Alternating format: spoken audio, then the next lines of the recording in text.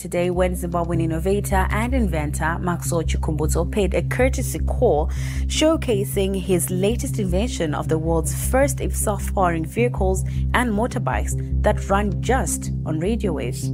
No fuel, nothing. Nothing, no fuel. First in the world. They tried to kill him. In 2017, Maxwell Chikumbutso was poisoned. His partner didn't survive. Why?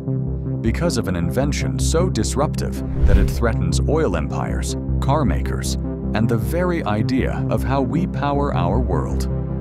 Born in poverty, fueled by obsession, Maxwell now claims to have built a machine that never runs out of energy. A car that drives forever. A generator that powers your home. Impossible? Maybe. Revolutionary? Definitely. Next month, Zimbabwe will show the world. This is the story of a man defying science and surviving to prove it. Early life and poisoning. Maxwell Chikumbutso wasn't born into privilege. He grew up in Zimbabwe during a time of hardship, surrounded by scarcity, yet driven by an unusual obsession: machines. While most kids his age were chasing footballs in the dust, Maxwell was scavenging scrap, rewiring radios, and trying to make broken gadgets spark to life.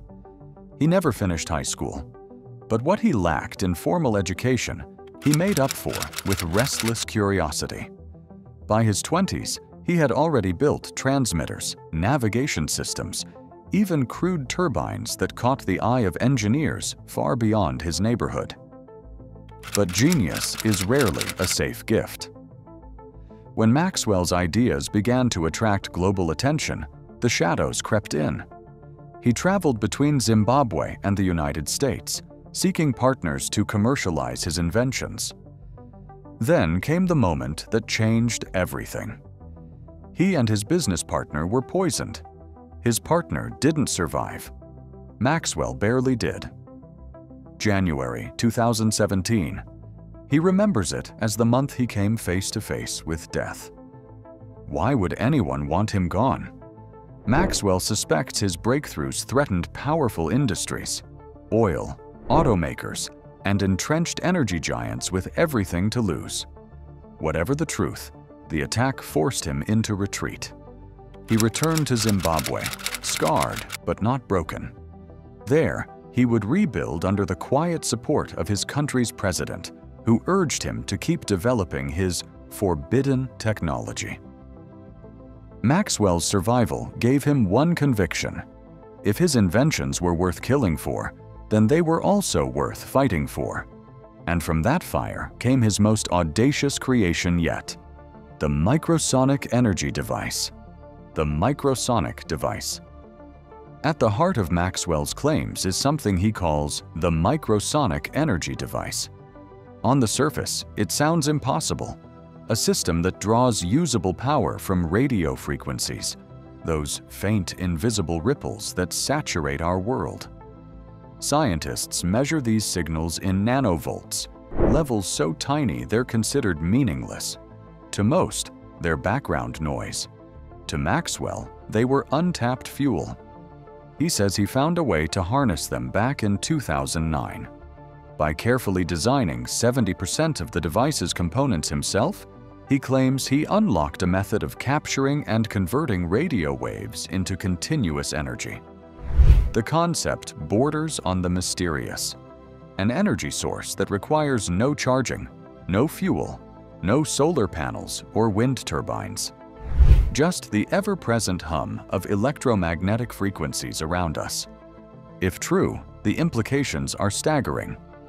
Maxwell describes the device as not just a car motor, but a generator.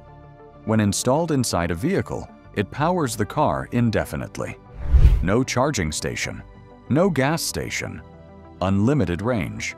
And when you drive home, you can literally plug your house into your car. According to him, it produces up to 15 kilowatts of power, enough to run an entire household. Skeptics point out that such a device defies established physics. Energy must come from somewhere, and radio waves are far too weak to power even a light bulb, let alone a car. But Maxwell insists he's tested, refined, and certified the device under global standards: ISO, FCC, CBCAS. For him, it's not about convincing the critics, it's about proving it on the road. This is why he installed the Microsonic unit into real vehicles, not prototypes on paper, not lab-bound gadgets, full cars, a motorbike, machines that move, accelerate, and keep going without ever needing to stop for energy. To him, the device isn't just an invention. It's a rebellion against the idea that ordinary people must always depend on corporations, grids, or oil giants for power. And soon, the world will see it in motion. The cars, bike, and specs. Forget concept art or futuristic promises that never leave the lab. Maxwell's technology already sits beneath the hood of real machines. The most striking of them? A sleek sedan built in collaboration with Chinese automaker Kaiyi. The car, named the Kaiyi Safe, looks ordinary at first glance, but inside, it hides the Microsonic motor. The result, according to Maxwell, is nothing less than a revolution. Unlimited driving range. That's the claim. Drive from Harare to Cape Town and back without ever stopping for a charge or a drop of fuel. Unlike Tesla, there's no need for vast charging networks. Unlike gasoline cars, there's no dependency on imported oil. Just pure, self-sustaining motion. Performance isn't sacrificed either. Maxwell says the sedan can reach a top speed of 220 kilometers per hour, fast enough to rival traditional combustion engines and electric sports cars alike. But it doesn't stop at cars. He's also installed the system in a racing motorbike, built for speed and endurance. These machines don't just move, they keep moving. And the car's role extends beyond transport. Park it in your driveway, plug in a cable, and it becomes a generator, feeding your household appliances, lights, and even heavy-duty systems with up to 15 kilowatts of power. In a nation like Zimbabwe, where blackouts and energy shortages are common, that's a promise bordering on the miraculous. To Maxwell, this isn't just about vehicles, it's about freedom. Freedom from fuel imports, freedom from failing grids, freedom from limits. If his claims hold, these cars won't just rewrite the auto industry. They'll rewrite the very meaning of energy itself. The February 10th launch in politics. February 10th, 2025. That's the date etched into Zimbabwe's calendar. The official unveiling of Maxwell's Microsonic-powered vehicles. Not just another auto show, but a state-backed event, presided over by the country's president himself. For a nation often portrayed through crisis and struggle, the symbolism is powerful. Zimbabwe wants the world to see, not poverty, but possibility. At a pre-unveiling at the State House, the president stood alongside Maxwell, calling the invention proof of what young African minds can achieve when given the chance. For him, it's more than a car. It's a national statement. A reminder that breakthroughs don't have to come from Silicon Valley or Europe. They can be born in Harare's backyards. Politics, of course, can't be separated from the story. Zimbabwe spends millions each year importing fuel. A fleet of cars that never needs gasoline could slash those costs overnight. It could also give the government a powerful narrative of self-reliance at a time when the economy strains under sanctions and international pressure. But politics cuts both ways. Maxwell has already hinted that powerful interests abroad, oil corporations, auto giants, may have tried to silence him once before. Launching such a disruptive technology under the spotlight of state power is both a shield and a target. The world's eyes will be on Zimbabwe, and not all of them will be friendly. Still, for a country often dismissed as struggling, February 10th promises a spectacle. The first public glimpse of machines that claim to run forever, powered not by fuel or lithium, but by the invisible waves that surround us all. Skepticism, tests, and global implications. Of course, this bold claim draws doubt. Scientists point out that radio frequencies carry too little energy to power even a flashlight, let alone a car cruising at 220 kilometers per hour. To them, Maxwell's invention sounds like perpetual motion, something the laws of physics simply don't allow. Many have dismissed it as impossible, but Maxwell insists otherwise. He says the technology has already been subjected to rigorous certifications, ISO standards, FCC clearances, CBCA approvals. For years, he and his team have tested the system, pushing it through performance trials and safety checks.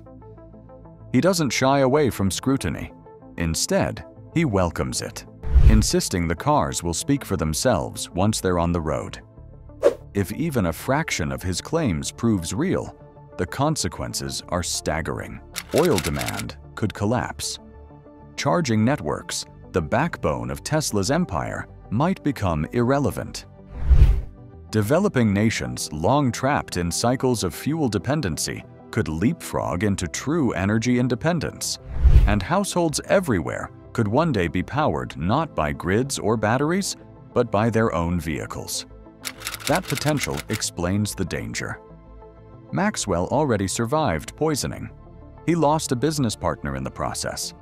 If his invention threatens billion-dollar industries, the backlash could be fierce. Yet he continues, convinced that his mission is not just mechanical, but moral. Zimbabwe's launch will be the first major test. Cameras will roll. Engines will rev. If the cars keep moving without charging, the world will have no choice but to take notice. If they fail, Maxwell risks being remembered as another dreamer who defied science and lost. Either way, the world is watching. Maxwell Chikumbutso's story is one of defiance, a high school dropout who built turbines from scrap, poisoned yet unbroken, now standing on the edge of a moment that could redefine energy itself. Whether genius or illusion, his invention forces us to ask, what if the rules we cling to aren't the whole truth? What if the future comes not from billion-dollar labs, but from a Zimbabwean workshop? On February 10th, the world will see. Until then, stay curious, because sometimes the most unlikely places hold the power to change everything.